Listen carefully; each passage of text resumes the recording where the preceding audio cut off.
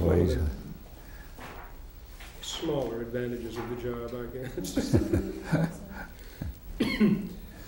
Through some piece of incredible, last night I was watching some outtakes.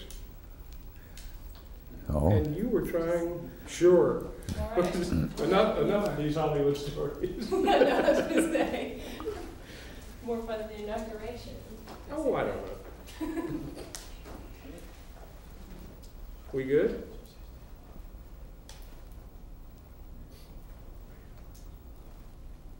Okay, go ahead and turn the mics on. Okay.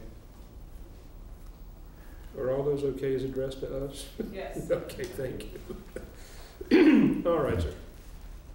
Beyond the obvious purpose of putting the man in the job, what is the purpose that the inaugural process serves?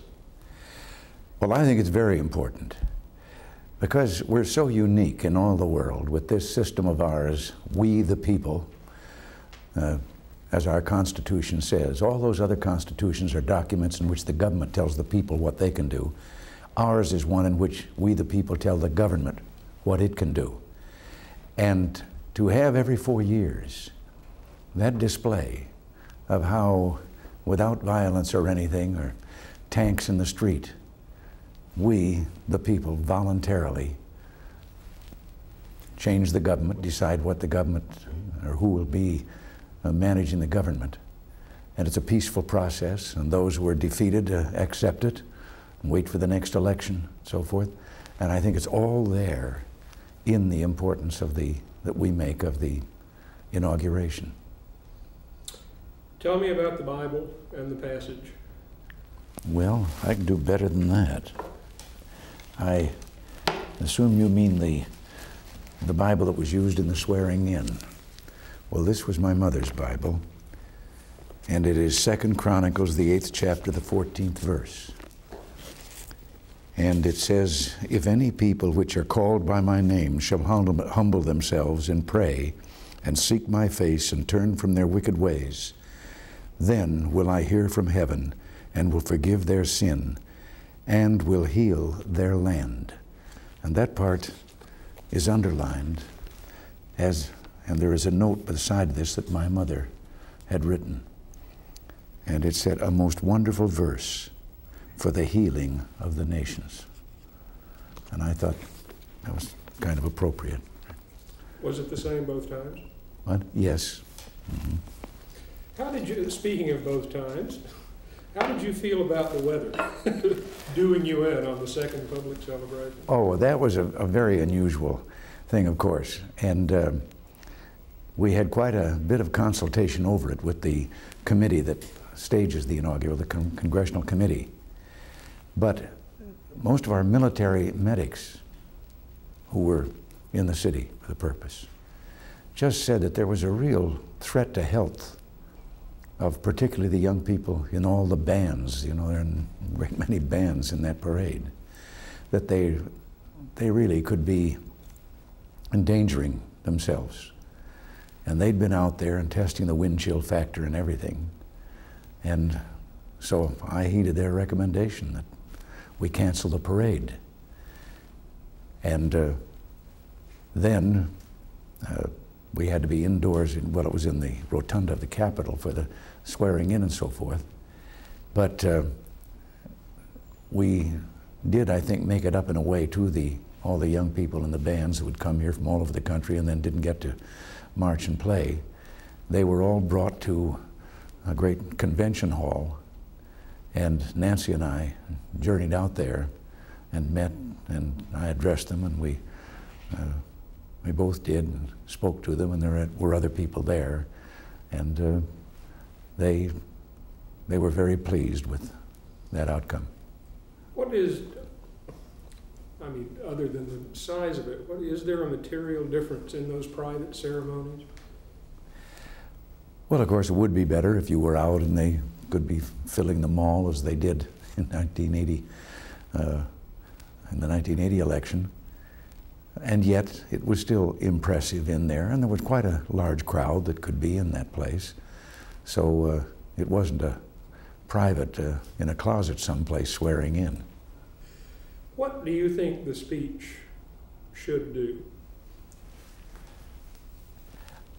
Well, I think the speech is, among other things, is principally to state your philosophy and your, in a sense, your agenda without going into specifics about various bills and so forth, but the overall theme that you hope to bring to government.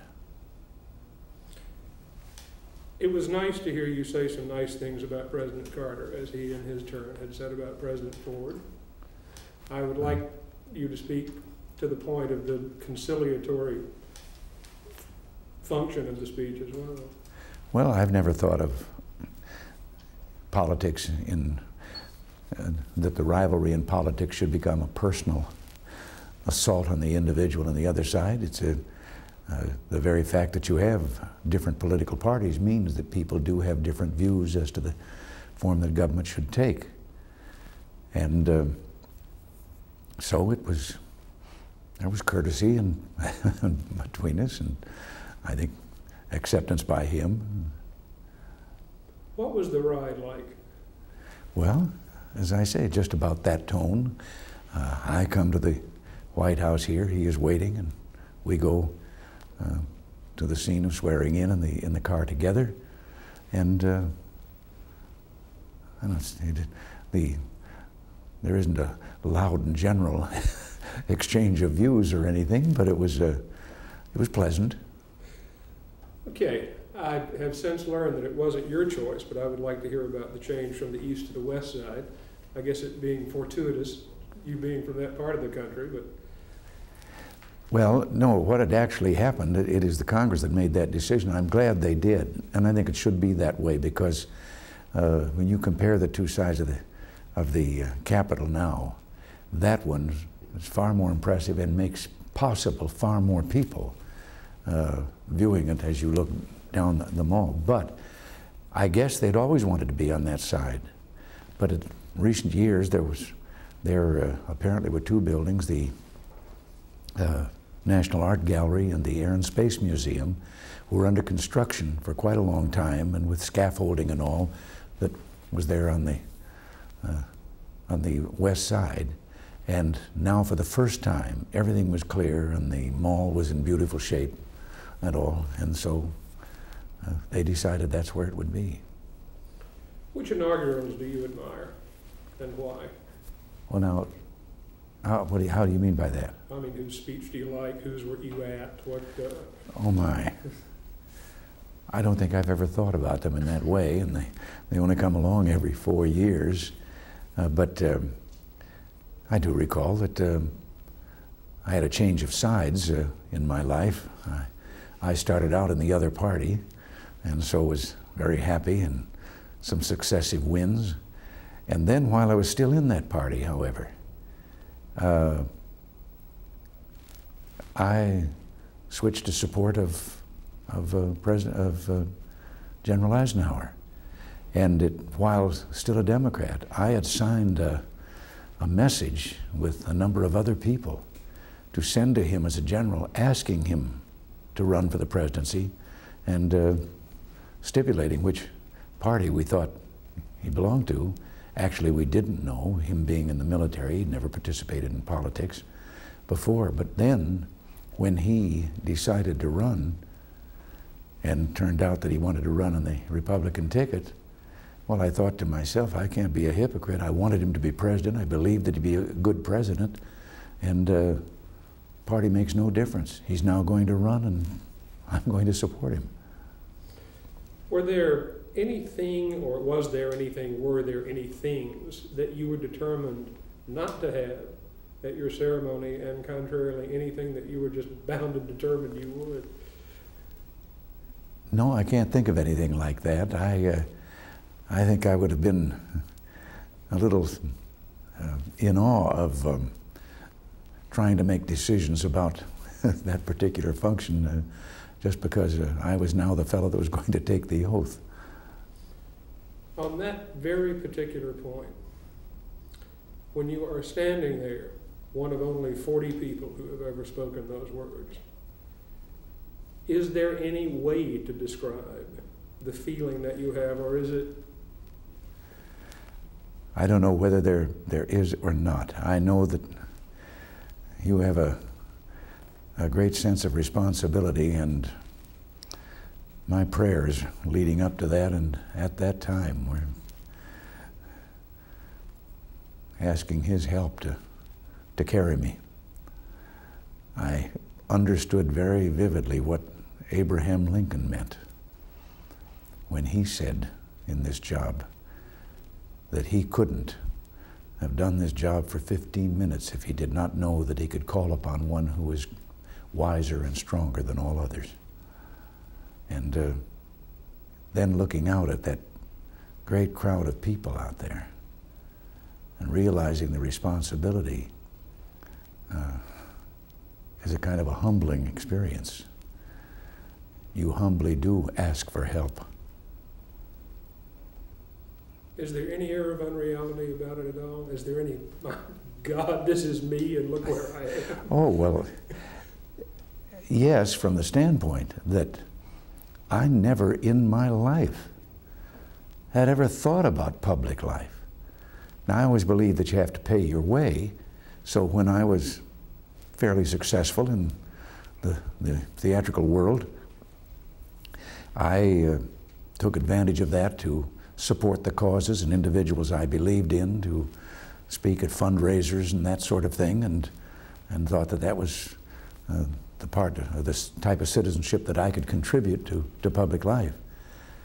And when in 1964 I made that speech on national television in support of Barry Goldwater, and in the following year, after that was over, when a delegation of the Republican Party called upon me to run for governor against the then incumbent who was running for re-election, I thought they were out of their minds.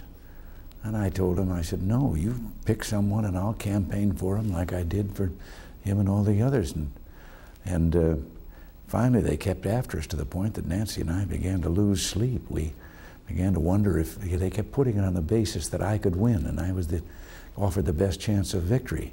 And our party was badly divided after that '64 campaign and in dire straits. And finally we were looking at each other, Nancy and I, and saying, can we live with ourselves if they're right and I'm wrong?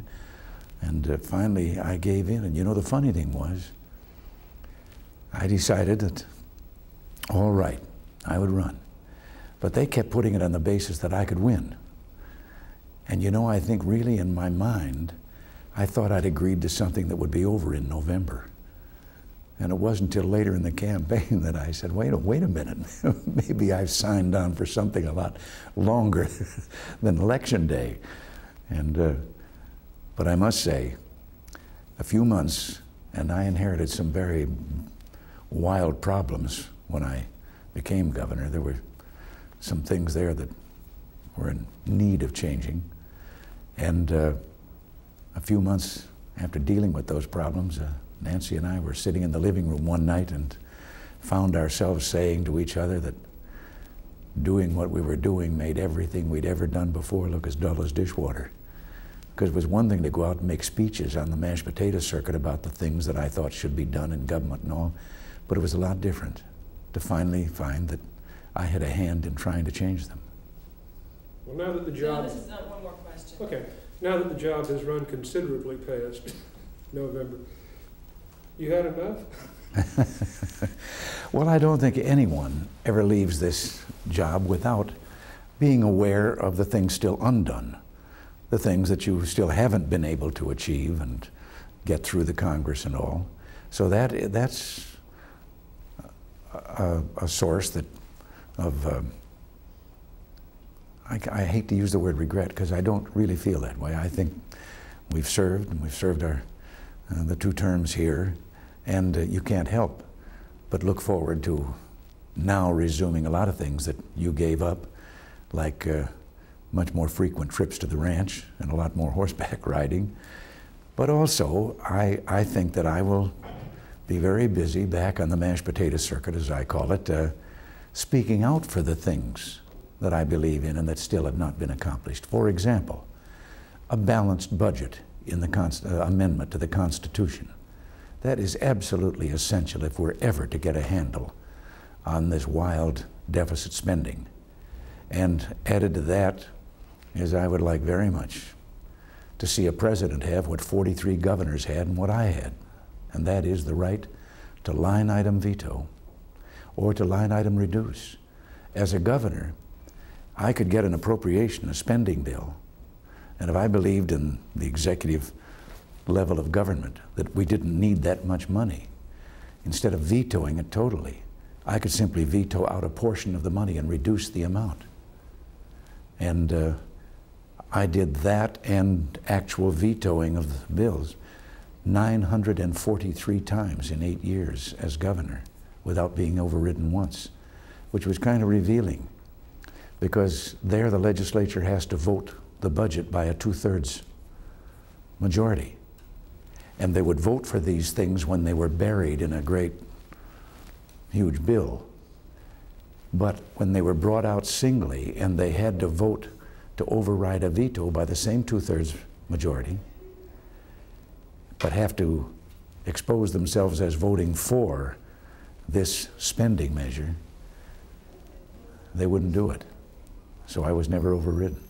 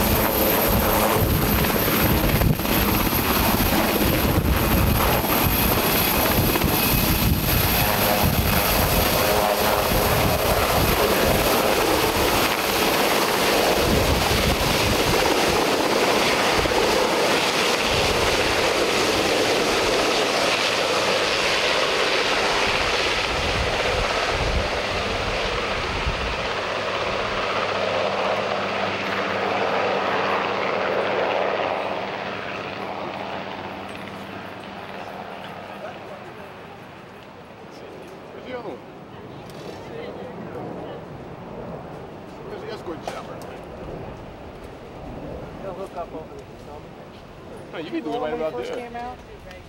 Still see just the one. It didn't roll. As he was talking, I never heard a delay. How about it now? Is it all right now? Yeah. You gonna leave it hooked up? I ain't Staying rolling. it in. Yeah, You get shut by the boys and you're not rolling. Johnny, anything you'd like us to say?